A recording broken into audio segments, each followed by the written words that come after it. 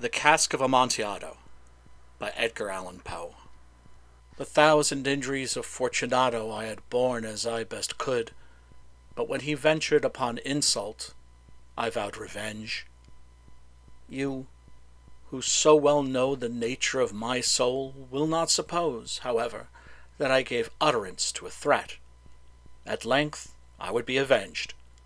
This was a point definitely settled, but with the very definitiveness with which it was resolved precluded the idea of risk. I must not only punish, but punish with impunity.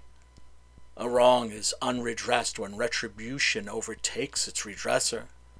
It is equally unredressed when the avenger fails to make himself felt as such to him who has done the wrong.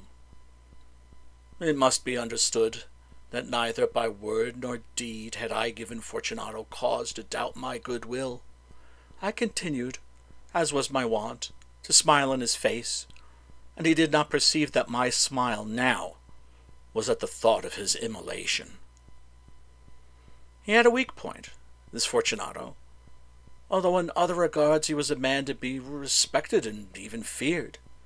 He prided himself on his connoisseurship in wine. Few Italians have the true virtuoso spirit.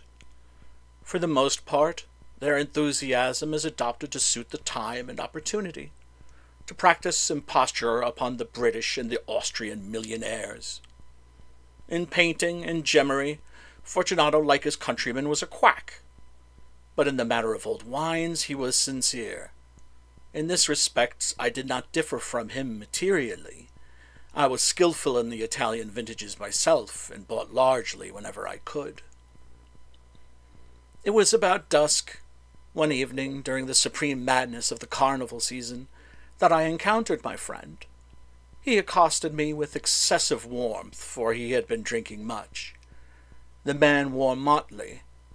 He had on a tight-fitting, party-striped dress, and his head was surmounted by the conical cap and bells. I was so pleased to see him that I thought I should never have done wringing his hand.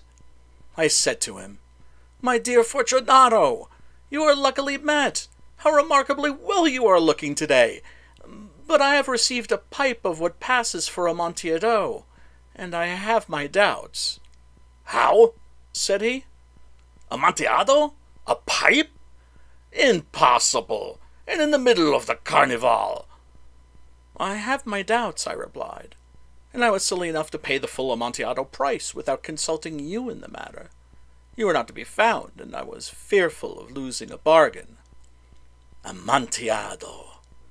"I have my doubts." "Amontillado." "And I must satisfy them." "Amontillado." "As you are engaged, I am on my way to Lucchesi. If anyone has a critical turn, it is he. He will tell me." "Lucchesi cannot tell Amontillado from sherry." "And yet some fools will have it that his taste is a match for your own."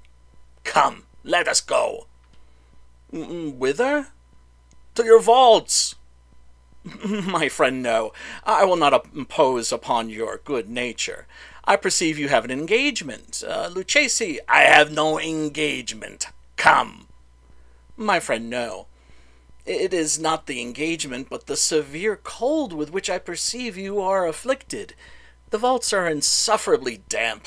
They are encrusted with nitre." "Let us go, nevertheless. The cold is merely nothing. Amontillado! You have been imposed upon, and as for Lucchesi, he cannot distinguish sherry from Amontillado." Thus speaking, Fortunato possessed himself of my arm.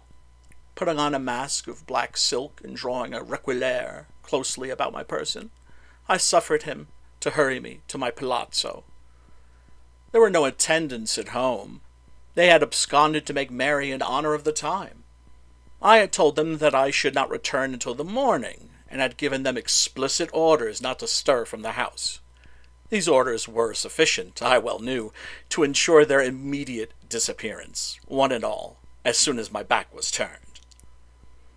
I took from their sconces 2 flambeaux, and giving one to Fortunato, bowed him through several suites of rooms to the archway that led into the vaults.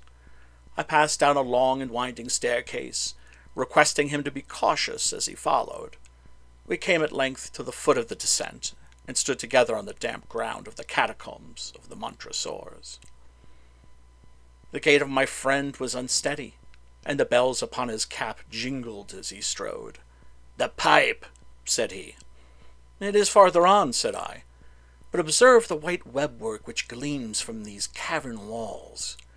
He turned towards me and looked into my eyes with two filmy orbs that distilled the rheum of intoxication. "Nitre?" he asked at length. "Nitre," I replied. "How long have you had that cough?"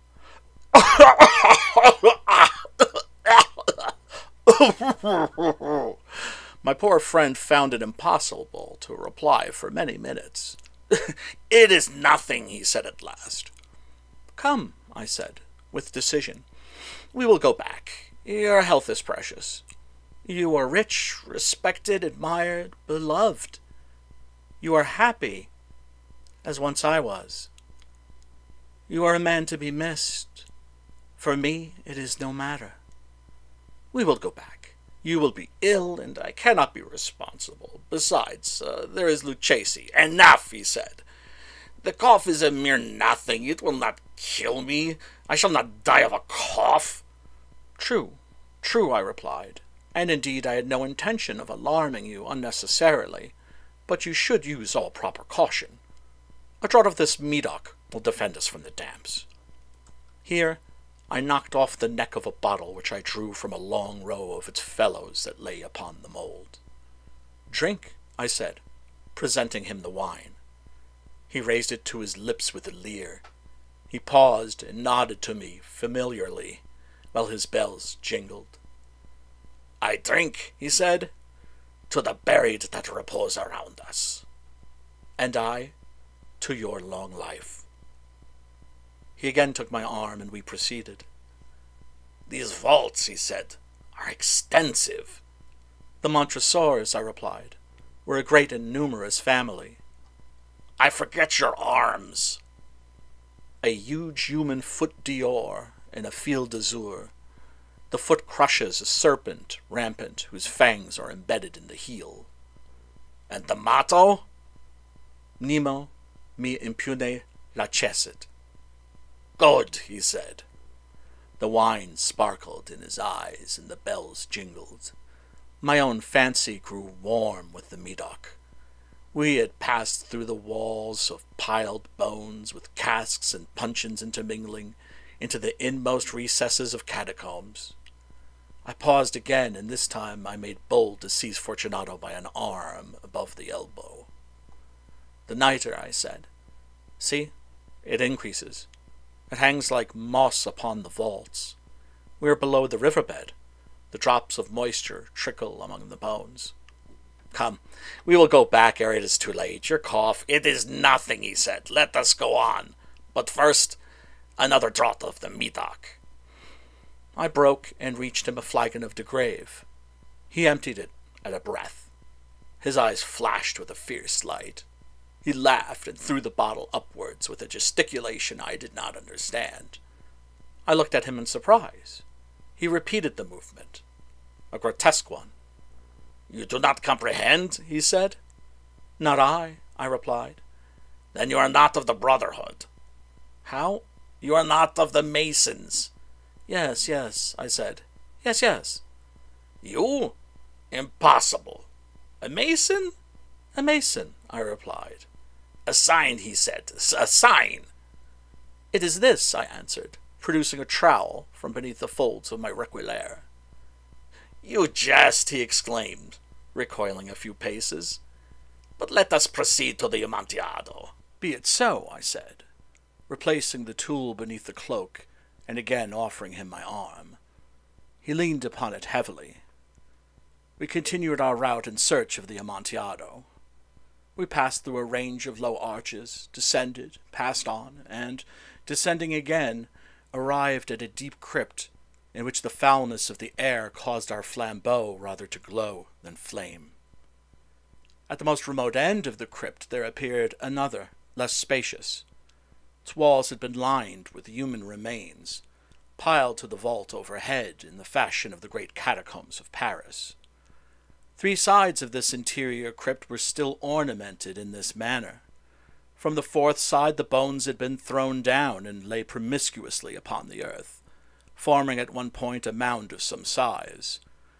Within the wall thus exposed by the displacing of the bones, we perceived a still interior recess, in depth about 4 feet, in width 3, in height 6 or 7.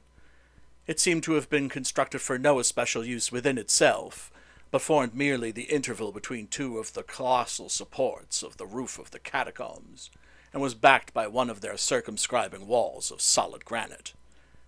It was in vain that Fortunato, uplifting his dull torch, endeavored to pry into the depth of the recess. Its termination the feeble light did not enable us to see. "Proceed," I said. "Herein is the Amontillado. As for Lucchesi—" "He is an ignoramus!"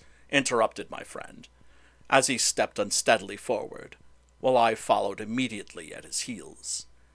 In an instant he had reached the extremity of the niche, and, finding his progress arrested by the rock, stood stupidly bewildered. A moment more, and I had fettered him to the granite.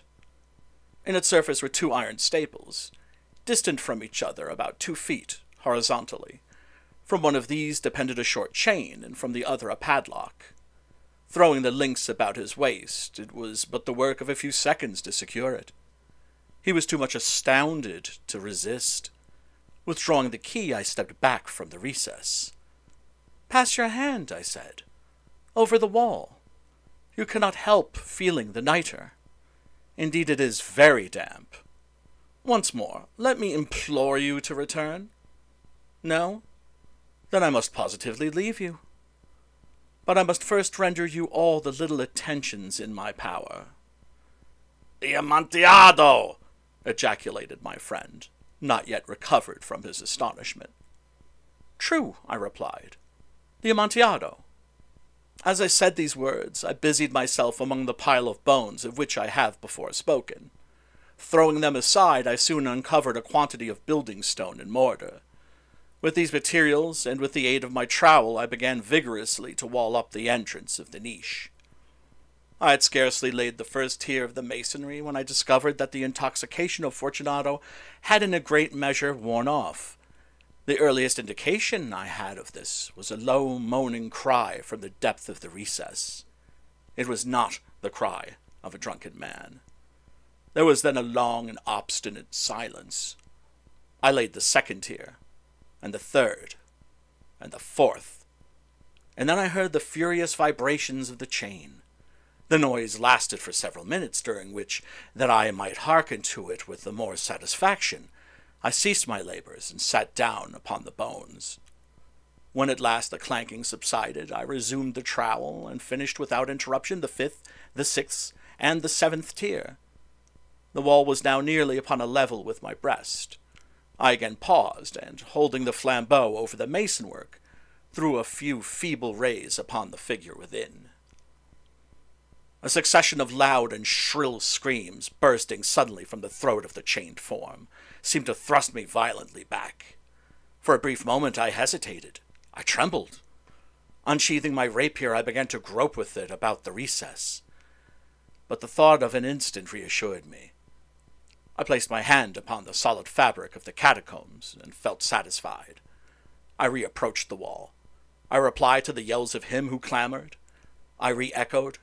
I aided. I surpassed them in volume and in strength. I did this, and the clamorer grew still. It was now midnight, and my task was drawing to a close. I had completed the 8th, the 9th, and the 10th tier. I had finished a portion of the last and the 11th. There remained but a single stone to be fitted and plastered in. I struggled with its weight. I placed it partially in its destined position. But now there came from out the niche a low laugh that erected the hairs upon my head. It was succeeded by a sad voice which I had difficulty in recognizing as that of the noble Fortunato. The voice said, "Ha! A very good joke indeed. An excellent jest. We shall have many a rich laugh about it at the palazzo. Over our wine. The Amontillado, I said. Yes, the Amontillado. But is it not getting late? Will not they be awaiting us at the palazzo, the Lady Fortunato and the rest? Let us be gone. Yes, I said. Let us be gone. For the love of God, Montresor! Yes, I said. For the love of God. But to these words I hearkened in vain for a reply. I grew impatient. I called aloud. Fortunato! No answer. I called again. Fortunato! No answer still. I thrust a torch through the remaining aperture and let it fall within. There came forth in reply only a jingling of the bells. My heart grew sick on account of the dampness of the catacombs. I hastened to make an end of my labor. I forced the last stone into its position. I plastered it up. Against the new masonry I re-erected the old rampart of bones. For the half of a century no mortal has disturbed them. In pace, requiescat.